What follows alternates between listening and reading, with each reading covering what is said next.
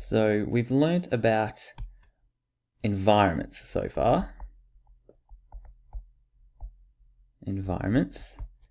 And the next thing we're going to talk about is a similar idea, which is related to environments, which is called ecosystems. So where an environment is just the physical area, and we can look at the living and the non-living parts of the area, the biotic and the abiotic factors. Biotic and abiotic factors. An ecosystem is looking at how do those factors in the environment interact with each other. So an ecosystem is all about interactions.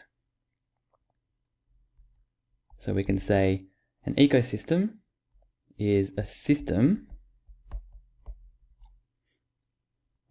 of organisms, of living things,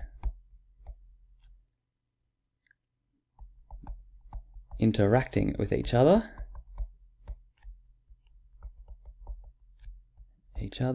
and with the environment around them as well.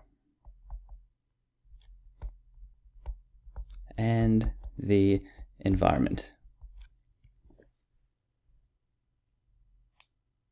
And what we're going to do is look at this example environment, which we can see here is, we would call this a woodland.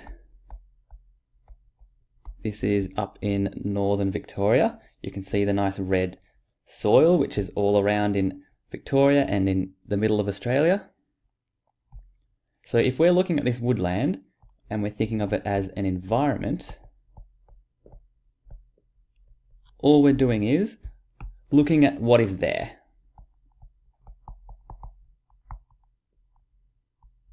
And we've learnt about these things already. We can talk about biotic and abiotic factors in our woodland.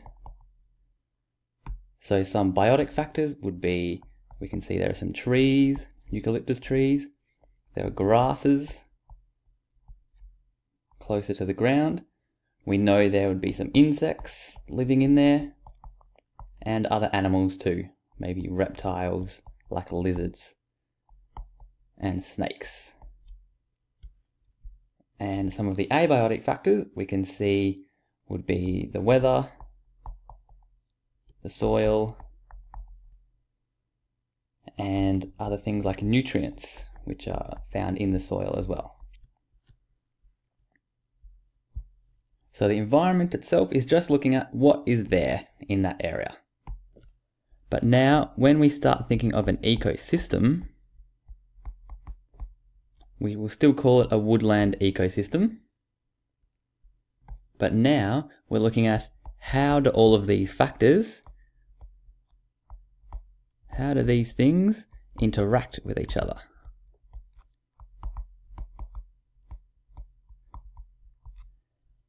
And some examples of interactions would be things like how much rain actually falls into the soil and is absorbed.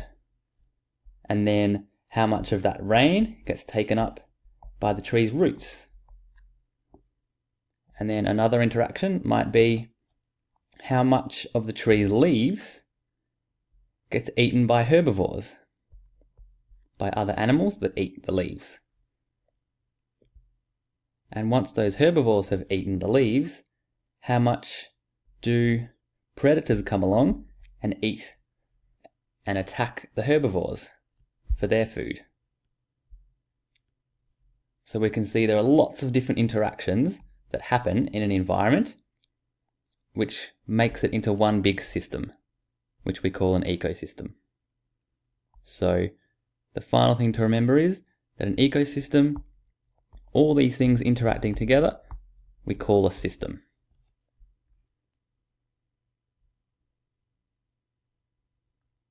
And one final word to learn about for today is biosphere.